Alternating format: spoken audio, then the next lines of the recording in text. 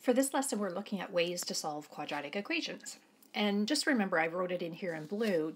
The solving means to determine what the variable equals to make the equation true. So in the end, when we finish, we should have x equals a number, or whatever the variable happens to be. I tend to use x for these.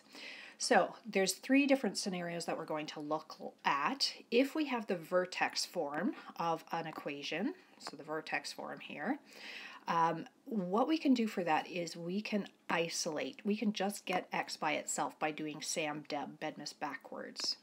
Okay, so you'll notice x appears only once here in part A. I'm going to undo the adding first by subtracting 75 from both sides.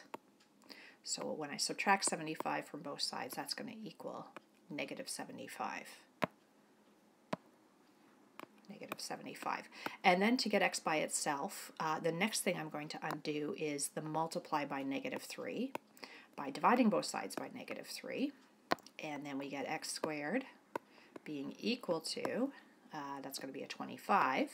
So to undo the exponent of 2, we're going to square root both sides. And when we square root, remember we always have two answers. We have a positive answer and a negative answer that works for that. So x is going to equal either positive 5 or negative 5.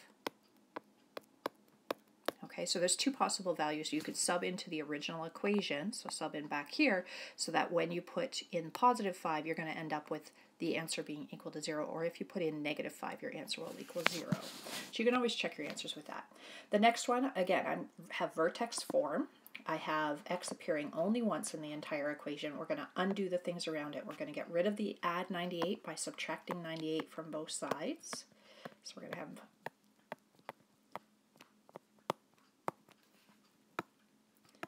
negative 98 there. There we go. And then I'm going to undo the multiply by negative 2 by dividing the negative 2 away from that. And if I take negative 98 and divide by negative 2, I'm going to get a 49 out of that. So that gives us x minus 4 all squared. The next thing we're going to do is undo the exponent of 2. We're going to square root, and when we do, we get two answers, a positive and a negative answer. I still have x minus 4 on the left side of the equal sign. That's going to equal positive or negative 7. And then to get the x by itself, I'm going to add 4 to both sides. So x will equal positive or negative 7, add 4. So that's going to give me my two answers here. I'm going to have x equals positive 7 plus 4, which is 11, or that was supposed to say or, but it clearly does not look like an or. Let's try that again. Or, there we go, x would equal negative 7 plus 4, which is negative 3. So there's two values of x that you could sub into the original form of the equation, and the answer will be a 0. All right, so that's the vertex form. So you can make a little note that you're just doing Sam, Deb, Bedmas backwards to isolate for the x when you have your vertex form. Now, factored form we looked at before the break. The factored form here is when you have something times something. So I've written these in their factored form. Here I have for part A, a negative 2x multiplying an x plus an 8. The only way you get an answer of 0 when you multiply two things together is if one of those two factors equals 0, is a 0 themselves. So you're setting your factors equal to 0, and then you're solving the little mini equation. And I didn't need to put brackets around that 8 plus x plus 8. So for the first one, I'm going to get x by itself by dividing both sides by negative 2. My x is going to equal 0. That's one possibility. The other possibility, I would minus 8 from both sides, and x equals negative 8. So either of those values of x, when I sub it into my equation, I would get an answer of 0. So likewise with this, you take your factors, you set them equal to 0. That's the only way the answer could equal 0. Or x plus 9 equals 0. And then you solve those little mini equations there. So magically, with the help of technology here, I have my two answers of x equals 7/3 or x equals negative 9/2. All right, the next thing we're going to look at is solving quadratic equations from their standard form. So these are the ones without any brackets in them. So when I have the standard form, we have a couple of options. Option A is that we can factor them to solve. So we pull up that factoring decision tree and we decide, can we factor this? So first, the kind of factoring we always want to look for is a common factor. This definitely has a common factor. Both of these terms have an x in them. So I'm going to divide both by x.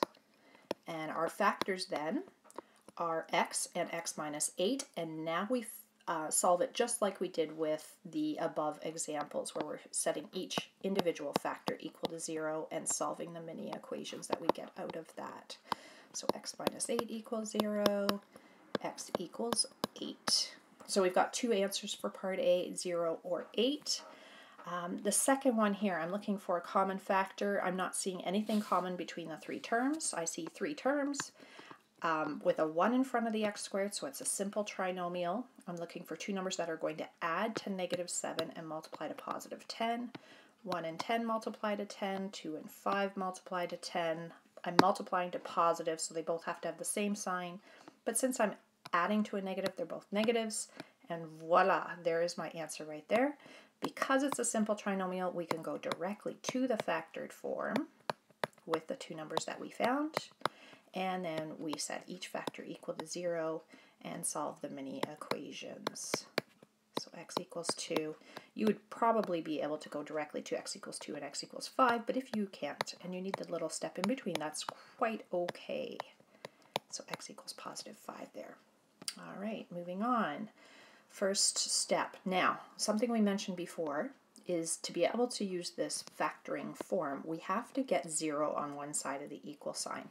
So I threw this example in here to remind you that we're going to have to rewrite this first to get 0 on one side. So to get that x by its, or to get 0 here, I'm just subtracting 3 from both sides here. All right, now I look for a common factor. I don't see anything common to all three terms. I have three terms.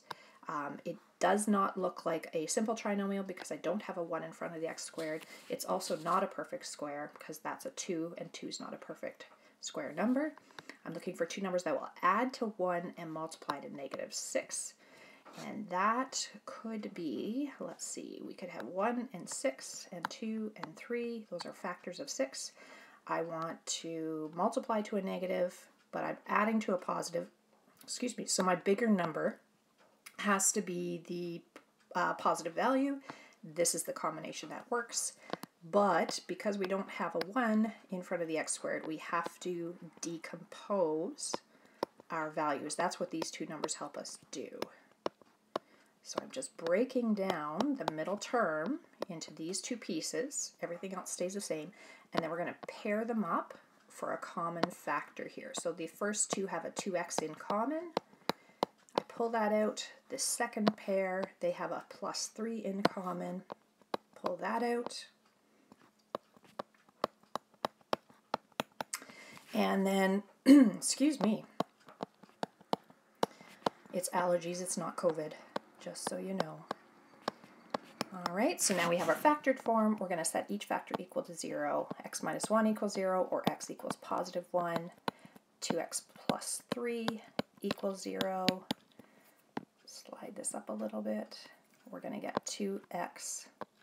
2x equals -3. Divide both sides by 2. X equals -3 over 2. All right, last example on this part. For this, we're going to look for two numbers for factoring that will add to -25 and multiply, -25 here, and multiply to whatever 14 times 6 is. So 14 times 6 is 84. So we look for two numbers that are going to add to -25 and multiply to 84. Oh boy, these are bigger numbers now that we have to work with. I did check for a common factor first, and there wasn't a common factor. So, factors of 84, 1 and 84, of course. 2 and 42 would work to multiply to 84. Whoops, I said 42 and wrote 43, weird. And both of these numbers are going to be negatives, and to multiply to a positive and add to a negative. So let's try some other ones because those don't work so far. Okay, and I found a couple more, -3 and -28, and then -4 and -21, and that one actually works. So we can go into our tricky trinomial here. So it took a little bit of work to come up with our two numbers that were going to work for this.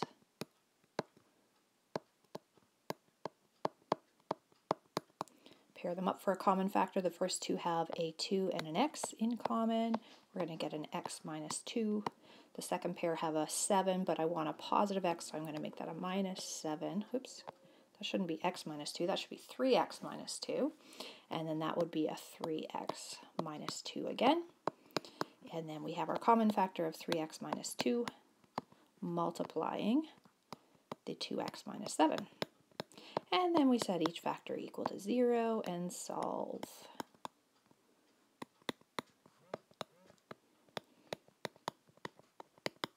So we're going to get 3x equaling 2, or x equals 2 over 3, or we would have 2x equals 7, divide both sides by 2, x equals 7 halves. So those are our two answers for that one. Hopefully that makes sense. We're going to look on the next video how we can solve standard form without using factoring, because not all quadratics do factor, so that's a bit of a problem. Stay tuned.